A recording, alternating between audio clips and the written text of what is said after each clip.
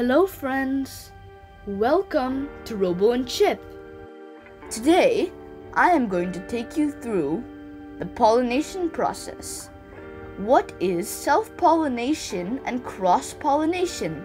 So hop on.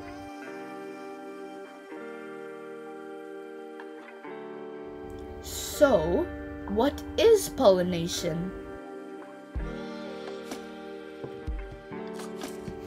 It simply means pollen is transferred from the anther, the male part of a flower, to the stigma, female part of a flower. This happens through pollinating agents that aid in reproduction.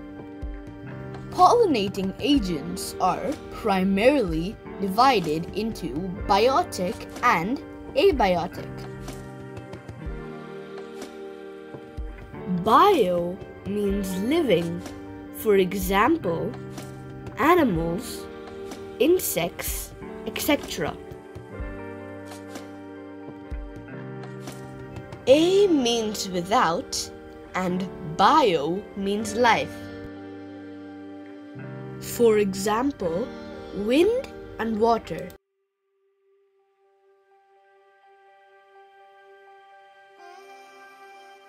So, let us now understand what is the meaning of self-pollination. Self-pollination occurs when the pollen from the anther is transferred to the stigma of the same flower or another flower on the same plant.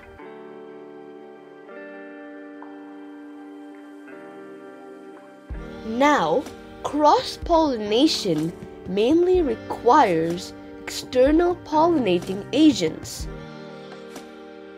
The transfer of pollen happens from the anther of one flower to the stigma of another flower of the same species.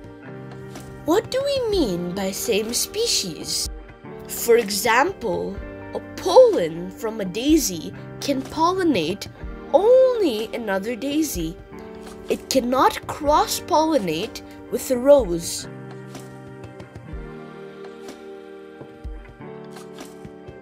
So friends, I hope this has simplified your understanding of self-pollination and cross-pollination.